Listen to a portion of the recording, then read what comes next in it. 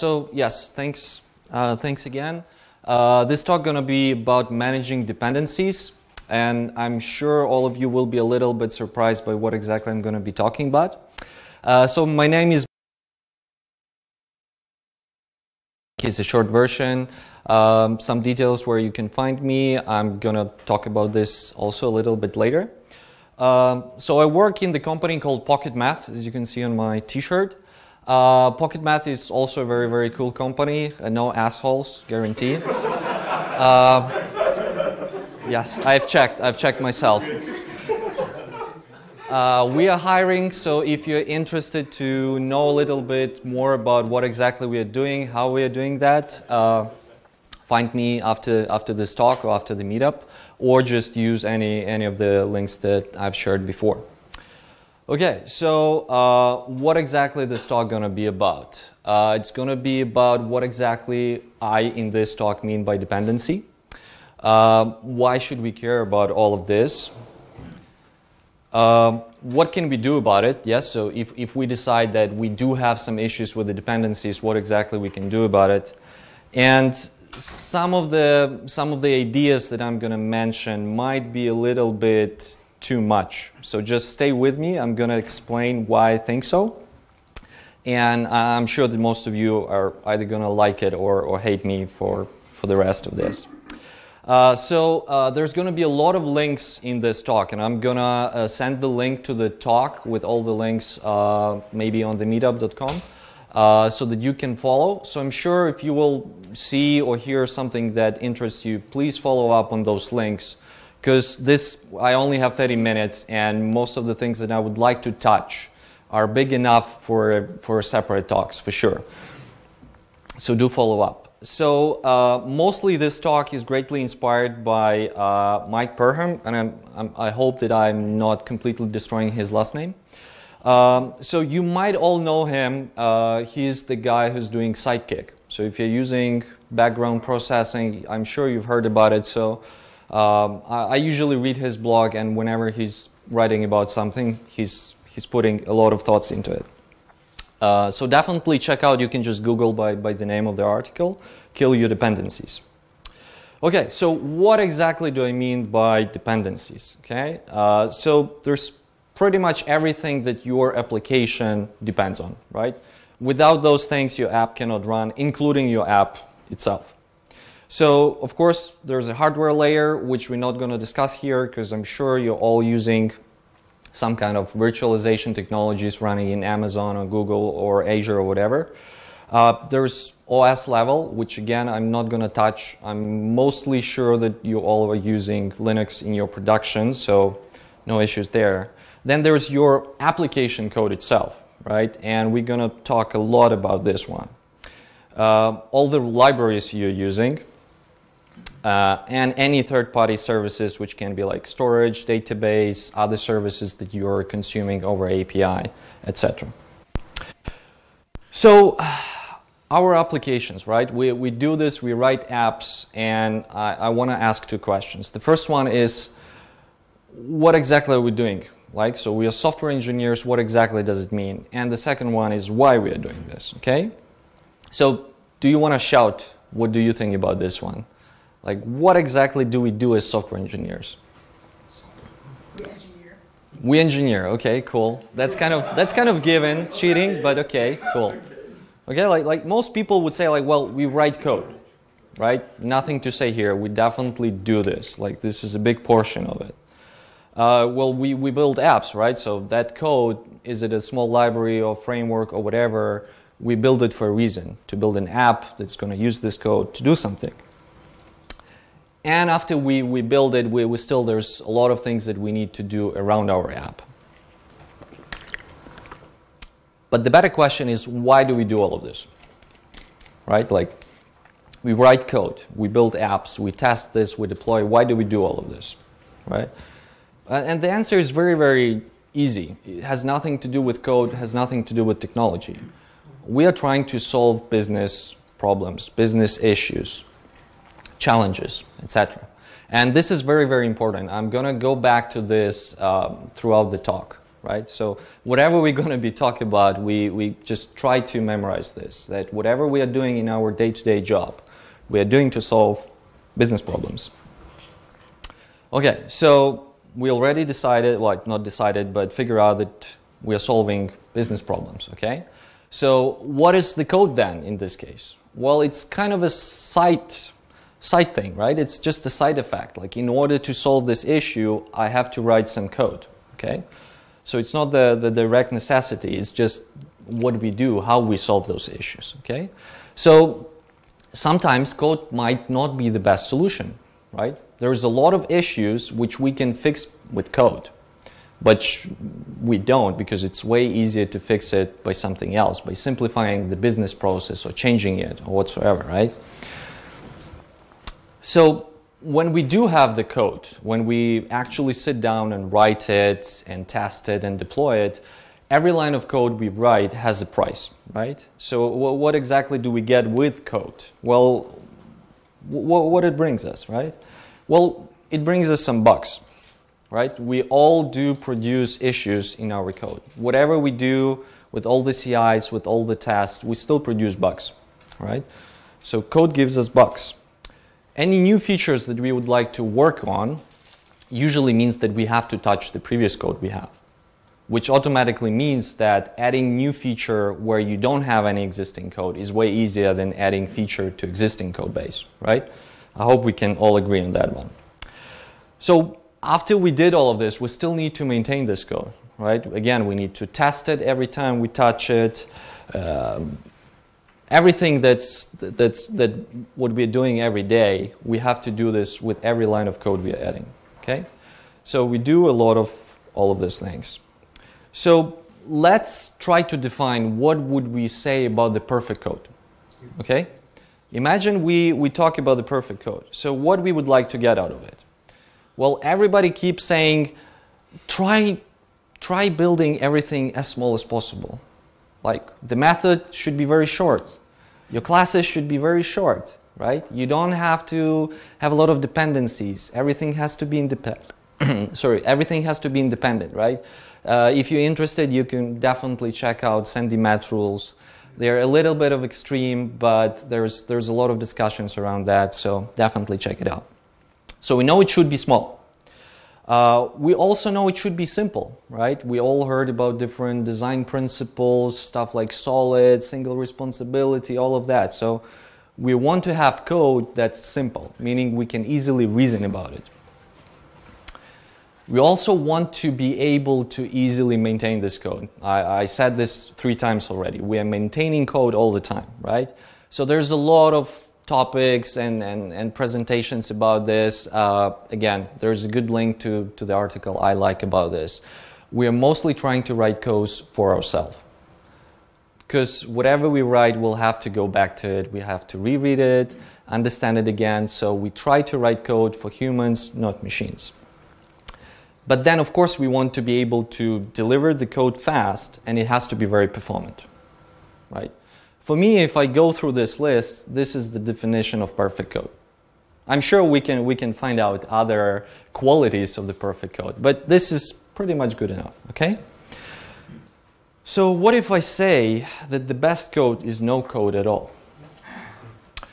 If we go through the list, it definitely satisfies each one of those, right? It's the shortest. Definitely no code is the shortest code. It's very simple, easy to understand. You don't have to test it, you don't have to care about readability, you don't spend any time writing it, and it works the fastest. I'm sure you've heard the same thing about networking, right? The fastest network call you can do is no call. Again, don't quote me on this. I'm not saying we shouldn't write code. I'm just saying that every time you're sitting down to write a line of code, double check, do I actually need it? Maybe I'm over-engineering. Maybe I'm not even sure if I will need this in the future. Maybe I'm trying to guess what exactly I'm going to need tomorrow, and tomorrow it turns out I don't need this feature anymore whatsoever. Okay? Again, the link to the article, No Code, is a very, very interesting article. Definitely encourage you to check it out. So, how can we help ourselves, right? So as I said, like before you write every line of code, you should definitely check out if you need it. So one of the very good ways to do this is to follow the 5 whys technique. So the idea is very, very simple. You state the problem, and then you try asking why until you actually get to the root cause. And it doesn't mean that you will get the root cause when you get to number 5. You might get it at number 3 or number 4 or number 15. And you might get multiple reasons. Yes, I'm not going to read this out loud. You can quickly go through this. There's a lot of examples of this on the internet, like different in different domains. Like the link from Wikipedia, for example, has something about the broken car and people trying to figure out why it was broken. Okay, so very, very simple exercise. Definitely Google this up, 5 whys, and try to use it when you're planning the feature, when you're doing retrospectives, etc. So there's also a link to the source of this exact example. So let's say we figure out, okay, we definitely need this code. Like we ask all the whys, we tried everything else, we definitely need to write code. So how can we do this? Well, first of all, sorry, I have to use this opportunity to mention this talk. If you haven't heard about this talk by Rich Hickey, who is the inventor of closure programming languages and overall unbelievably smart guy, definitely check out. He has awesome articles, he has awesome talks. This one he actually gave at the RailsConf. It's not related to Ruby or Rails, it's just overall about software engineering. And the idea is very simple. I'm going to use one of those words. He tries to explain what is the difference between simple and easy, because we usually just use them interchangeably all the time. We don't actually differentiate them. But there is a big difference, and he's trying to get into the root of that. So I'm just going to quickly talk about it. Simple is something that's not complicated. Brilliant explanation, right? Like the opposite thing. But easy is not the same. Easy, by definition, is something that we already know how to do, which is convenient or close to you. So for Ruby engineer, any Ruby library would be easy, and Java library would be hard, even though internally the Java code might be simpler. Okay? So the main difference is that there are simple things and there are easy things. I'm doing Rails for 5 years, so Rails for me is easy. But Rails itself is not easy. It's a huge framework, very complicated. There is no one engineer who knows the whole code base very well, etc., etc. So by definition, for example, Rails is not easy. Is not simple, but it is easy because we are doing this every day, so we know how to do this. So for us, it's easy. Okay. So when you work on something, just keep this in mind, that if you decide to do something and it sounds easy, it's easy for you, because easy is relative. Simple is not relative. Simple is always simple. Easy is relative. What's easy for you might not be easy for other of your team members. Might not be easy for whoever will maintain your code when you're gone. Okay? So definitely check out the code, check out the talk. It's very, very good, and you'll get a lot out of it. So again, like, prefer simple and small solutions. We all know that the smaller the code, the easier it is to read it, to reason about it, etc. Refactor your code. Again, I'm not even sure why I'm mentioning this, because I'm sure everybody knows that you have to refactor, but I keep hearing this when people ask questions after the conference talks or after reading some blogs. Like, how do I persuade my managers that we need to refactor? How do I ask permission? Well, you don't. You never ask permission. Refactoring is not a separate activity that you do. It's not like I'm working and then I'm refactoring. No, never. Refactoring is the process that never stops, right? Whenever you're touching the code, it's your responsibility to make sure you're leaving it in a better shape than it was before you touched it, right? If you follow this, you will pretty much never have to refactor, okay? Of course, like, this doesn't cover 100% of cases. Sometimes you do have to do bigger changes, which would require you to spend significant amount of time doing this, but in most cases, you don't need to do this. So proof of concept code, we all heard about it, like, okay, let's push it to production as soon as possible and then we'll figure out. Or let's push it for this customer, he needs this for the next week, then we can delete it. This usually never happens. This code would be there in your code base permanently, forever. That's it. You have to deal with it, okay? Which leads us to the last thing, to be okay to remove code. Yes. And then again, in most cases, being able to remove code and being sure that you haven't broken the whole system means that you have to design your code in a specific way. We'll get to that a little bit later. There's a great talk. I'm not fully on the same page with the guy who did the talk, but he did highlight some of the very, very cool ideas, so definitely check out that talk. Okay, so we talked a little bit about the code that we have to write, but in most cases we are trying to leverage on as many libraries as we can, right? We all know that we don't want to reinvent the wheel. We don't want to we don't want to write our own code if we can reuse something that's already there, already tested, already built by somebody else. So in your gem file, you can have a lot of things, right? And usually not all of the gems are of the same quality. And I don't know a lot of people who actually go into their gems and check out what do you guys have there. And sometimes you can have very nasty crap in there, okay? So some of the gems actually just duplicate the features from the standard library. And if you look through the documentation of the standard library for Ruby, you will be amazed how big it is. You can pretty much find whatever you want in the standard library. But we are a little bit lazy, plus we like to reinvent the wheel. We like the challenge, so we do tend to do this.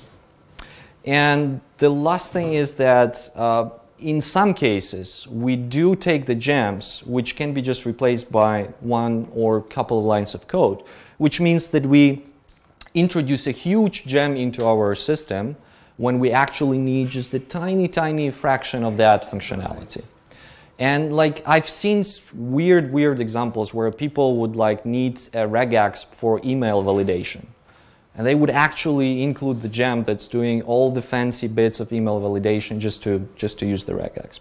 It's okay to copy code. No issue with that. So it's also very tricky how to figure out which gems are okay. As I said, there are some bad gems. And like in most cases, all the gems that you've heard about and which are widely used by our community are well tested, well documented, and very good. But still, first of all, take a look at the maintainers. Like, if you use the library, why you do this? Because you don't want to write your own code and maintain it. Library still needs to be maintained by someone, right? So we're still talking about the engineers. They're just on the other side. Number of open issues, number of open PRs. Is the project dead? Is it actively in development, etc.? Usually, it's relatively easy to tell. Everything's on GitHub. Very, very easy. So do this. And the third thing, and I can't stress this enough, read the code of the gem. A lot of gems are very, very nice structured code. So even if you don't find anything bad, you can actually learn a lot of cool tricks by reading the library code. Because the code that you write in your, let's say, Rails application is mostly like a little bits of business logic which you put into different parts of your framework. When you write the library, it's a more sophisticated, self-defined code. So you can learn a lot of good things just by reading the code of the gems. And of course, you have to check the internal dependencies of the gems. Okay, because you can bring in a very, very small gem and you can say like, oh my God, it's so awesome. It's just, I don't know, 3 classes, well tested, everything's great. But then you open the gem spec and it turns out this guy is using like 20 other gems, which technically automatically means you are using 20 other gems. So the benefits you're getting out of using libraries is that you don't have to maintain that code, but still somebody needs to do this. And hopefully you're getting the code that's better tested. Because if you wrote your code, you are the only one who's using it. If you're using a gem, hopefully some other people are also using it. So the chances of finding issues and making sure that they are fixed are way higher.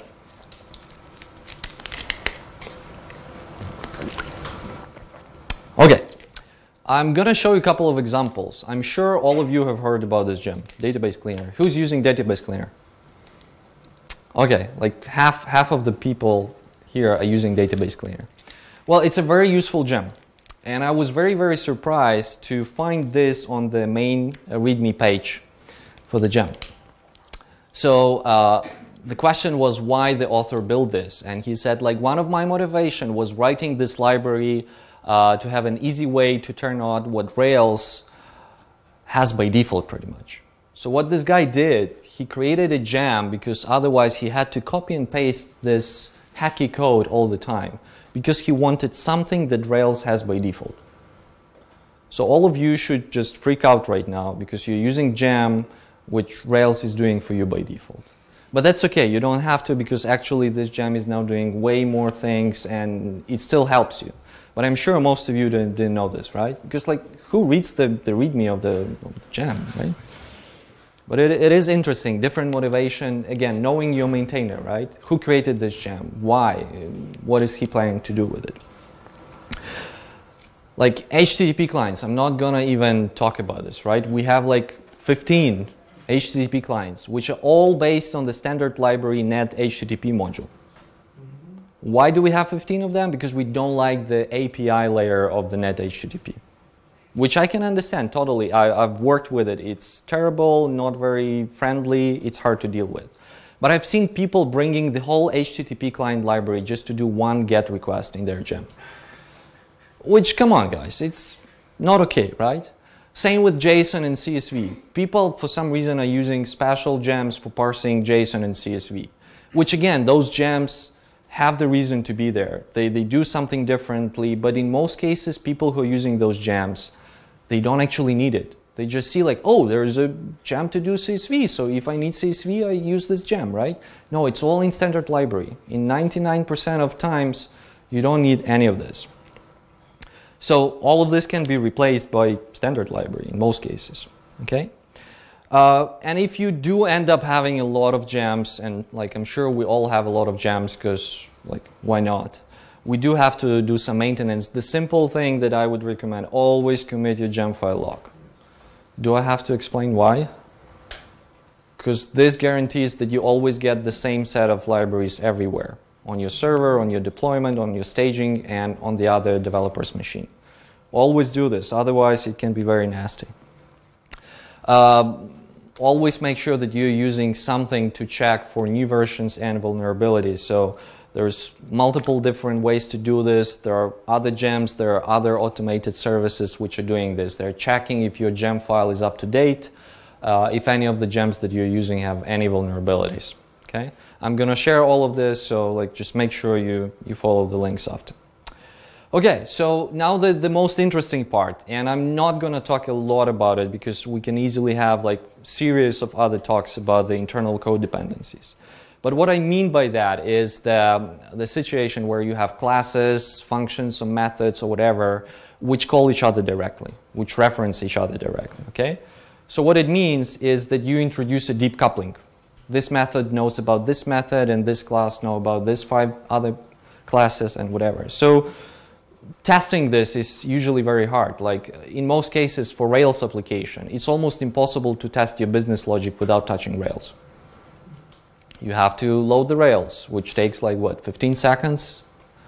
You have to touch the database because like you're reaching to the active record models everywhere directly, so you cannot easily stub it out, right? So testing is very hard, and changing is also very hard, because if you have to remove something or rename something, you have to look in 50 different places to figure out, because everybody's calling everything, right?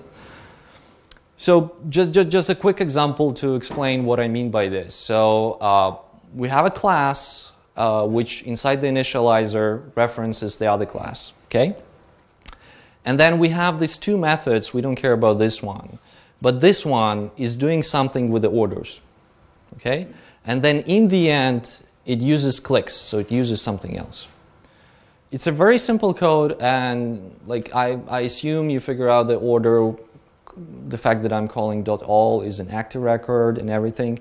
So testing this would definitely require me to do something with database, or stubbing the order, or whatever, right? But the ideas here are actually very, very simple, right?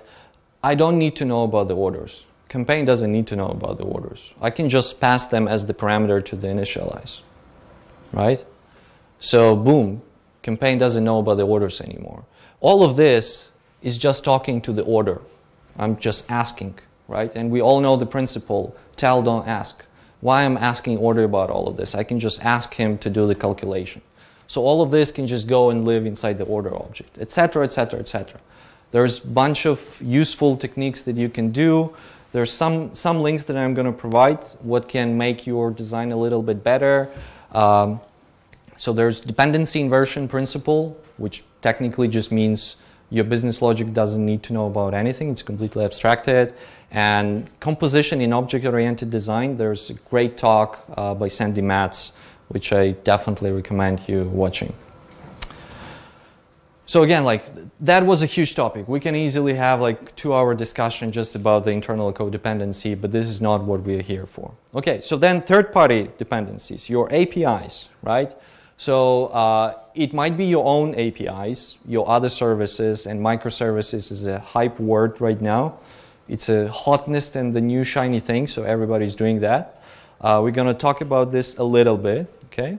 Then you have some completely unrelated to your project things, which like S3 or queues or whatever.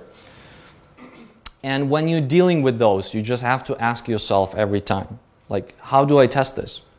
Because again, this is dependency. Now my CI needs to be able to talk to S3. No, I don't want that. So now I need to either stop everything everywhere or do something else. So always think about this.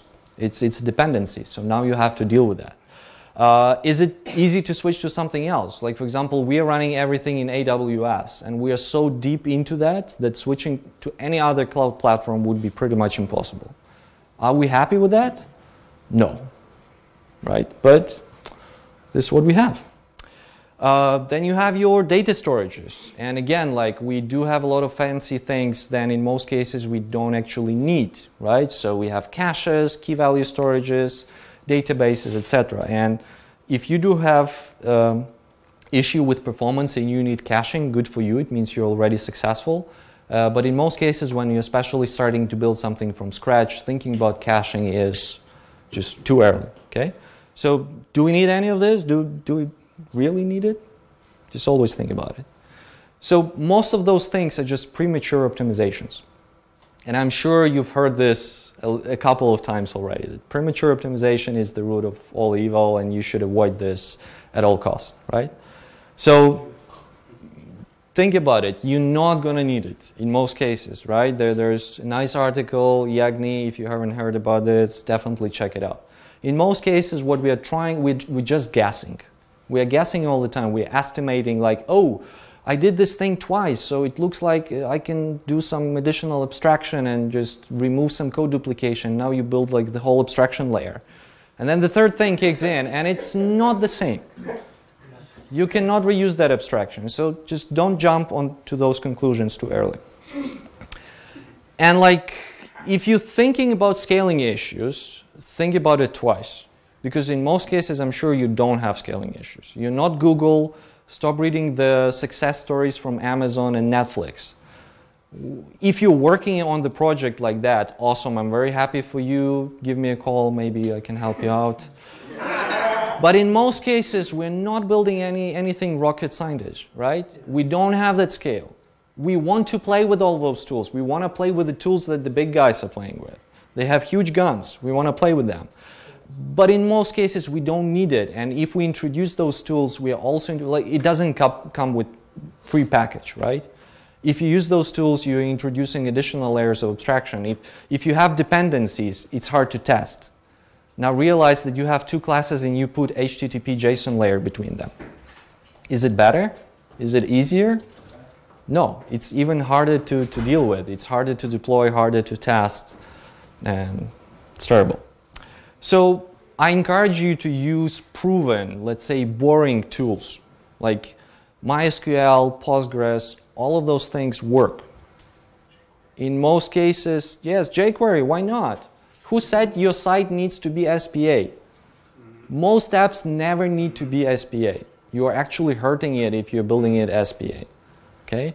So, yeah, think about it.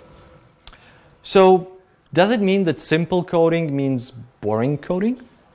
Right? Like, I encourage you not to use new fancy tools. I encourage you not to read fancy articles about microservices and start splitting your code base.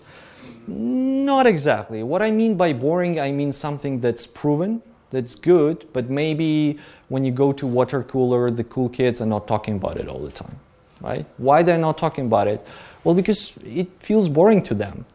Most of the people who switched from databases like MySQL or Postgres to something fancy, ask them. They never actually learned that tool. It's not like they used 100% of what MySQL can give you, failed, and then moved to something else. No, they just give it a try and they didn't like it because it's like, well, yeah, I can read the book which is 30 years old about this, which automatically means it's bad. But no, like there's a lot of cool, boring things. Like Ruby is boring. Come on, Ruby is what, more than 20 years old now. It's not new whatsoever. Rails is boring. Rails was like what, 2003 or 4? Yeah. It's old. It's really old, but it's still fun and cool, right? So yeah, definitely there's great articles about this, great Hacker News discussion, a lot of great stuff. Just follow up the links. So I'm slightly getting to the end and like just trying to summarize. So why exactly all of this is happening? Like I've mostly talked about bad stuff, right? I'm not even talking about the good pieces because hopefully if you're doing this already, good for you. We don't need to concentrate on that. So as a software engineers, we're most happy when we are writing code, which totally makes sense. We were always taught that this is what we are supposed to do, write code. So when we get to the office, we open up our laptops, this is what we want to do the most. And we are trying to use this approach for everything. Any issue we see in front of us, the first reaction is like, I'm gonna write this down. And I'm doing the same mistake. Like, I want to have my own cool dev blog. So what is my first reaction? Should I use WordPress or something else? No, my first reaction is like, oh my God, I can try new React. I can build this, I can build that. So it's okay. And it's okay to experiment. It's okay to play, but we need to figure out how to do this properly. So business problems, in a lot of cases, unfortunately, business problems are not that complicated. They're pretty simple, easy, and boring in some cases, right? So what do we do with this? Well, we just try to invent the challenge for ourselves. So we reinvent the challenges and we start playing with new libraries and frameworks even if we don't actually need this. And I'm saying not learning, because learning new libraries and frameworks is awesome. Rewriting your app because you read that this framework is 10% faster is bad, especially for your business, okay? We try new tools and services all the time, like, oh, this database is a little bit better because it can hold JSON, and this one is better because it can hold, I don't know, geolocation or whatever, right? In most cases, we don't need that. And then, yes, new languages. And people start throwing this idea that microservices are very good because you can write every microservice in a different language so that you can use the best tool for every job, which on paper sounds awesome. What can be better, right? But yeah, it's not fun when you have to support 5 different services in 5 different languages. Believe me, it's not fun at all. It's very cool to write them, but it's huge pain, you know, where to maintain all of that. So, quick summary, focus on business needs. Just keep this in mind every time you're working on anything. What is the business need here? Don't think about the code until you figure this out. Ask all the whys, ask them until you actually get the good response. Use the tools you're comfortable with, right? So in this case, I mean easy tools. Rails is not simple, but it's easy, you already know it, so if it works for you, use it. If it doesn't work for you, cool, you found your challenge, deal with it. It's okay to introduce new things. It's definitely okay. Just do it gradually. Don't switch your language and your framework and your database at the same time. If you want to experiment, stop using Rails, use something else, or switch from MySQL to Mongo if you feel like you need. Don't switch all of those in one go. Keep remembering the simplest solution, the dumbest, the most boring solution is usually the best solution, right? And deleting code is as good or even better than adding code. Deleting code is just awesome. I'm very happy when I have to delete code. Okay, cool. So just another reminder, Pocketmath, we're hiring. If you're interested, definitely approach me after the talks. Thank you. I do try to do an experiment. I didn't do any blogging for a pretty long time, but I had a lot of drafts of the blog ideas. So I'm trying to keep up with that draft right now. And I'm gonna do like a small newsletter. So if you're interested in talks like this or ideas like this, definitely check out my site, makedev.com. One of the posts, the last one which I did today, is about the newsletter, which I already set up. So you can drop your email and I'll try to send you some goodies. That's it. Thank you. Do we have any time for questions? Questions for me? Yep. Why libraries that are maintained are better? I think that they are worse because they change. Yes. If something works good and it's not touched for 5 years, means that it will always work. Awesome. Of course, definitely makes sense, right? Again, what I said, you have to check the maintainers. Who created the library and why? Because, for example, Rails. Like, DHH is very open about this. He never built Rails for the community. He never built Rails for us. He built Rails for himself. And if it works for somebody else, awesome, use it, he's happy. But he always builds this for his own business. Same here. If the author of the library built something and then he needed something else and he starts changing it, it's terrible, right? Again, if it's not touched, it might be a good thing. It means it's complete, it's working, it's tested. But what happens if it works with, let's say, Rails? The major update of Rails comes in and somebody has to fix it to work with whatever the changes.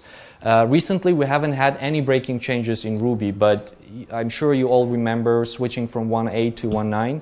There was a lot of breaking changes, right? So if the library is not supported, it can be good, but it also can mean that whatever there are some breaking changes, there's nobody around to fix it. Yes. Look what happened with Asset Pipeline.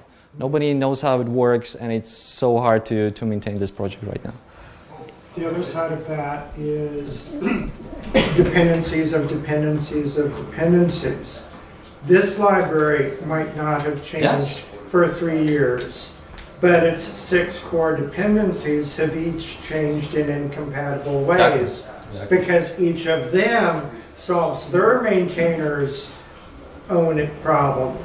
So, oops. Yeah. So just keep remembering, if you're using the gem, usually the gem will also use some gems, and those gems will use some gems. Right. That's why if you open the gem file, it can be pretty nice and tiny. Then you open the gem file log, and you're like, oh my god, where all of this came from?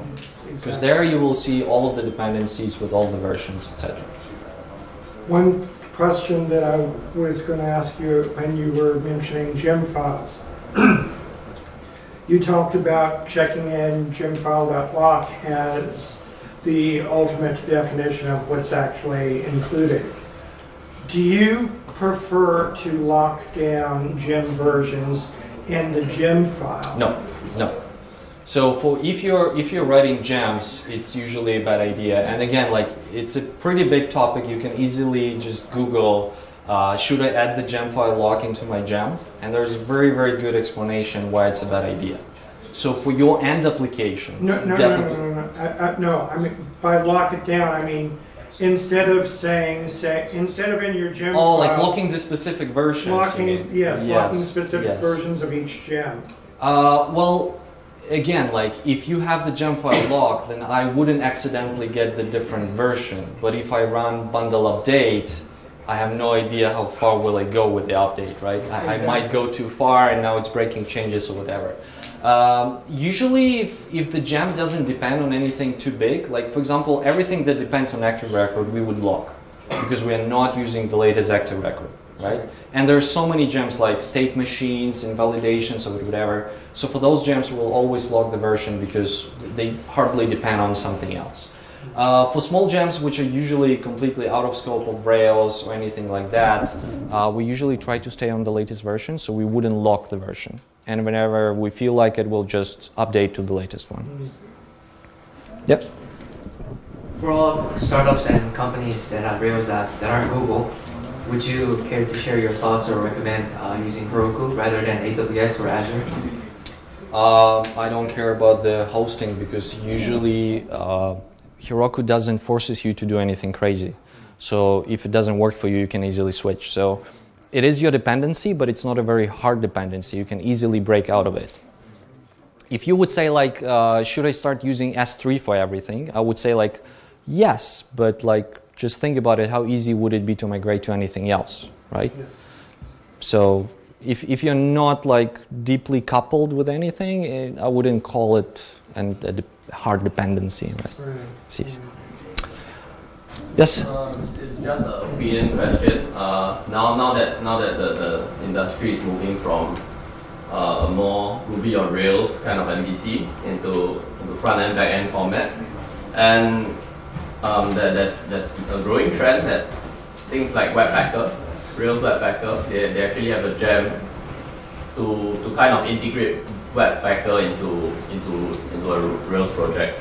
So, and then there's React on Rails. What's your opinion on all these coupling of front end and back end? Yeah. And what are your thoughts on that? Well, again, it's hard to call it coupling because technically you can integrate your JavaScript code into your Rails code in multiple ways. And usually the fact that you used something like React on Rails doesn't mean that you cannot just drop that gem and instead use a Webpacker. In most cases, you can easily switch, right? But if you, like, we for example, are still using Rails assets. Have you guys ever used Rails asset? It's a terrible thing, terrible idea, but it's kind of hard to switch away from it now because it's like which version was locked, which version was not locked, how do we include it, and there's like some things are included directly, some things through Rails asset, etc. So it's a big mess and it's a very hard topic. I don't have any strong opinions about it, to be honest. I do believe if you have SPA, if you have a huge JavaScript code base, if you're going that path, maybe it's a bad idea to completely separate those so that it's easier to reason about them. But I'm not a big fan of SPAs, to be honest, so I would try to stick to a single code base for as long as possible. Okay, cool. Thank you.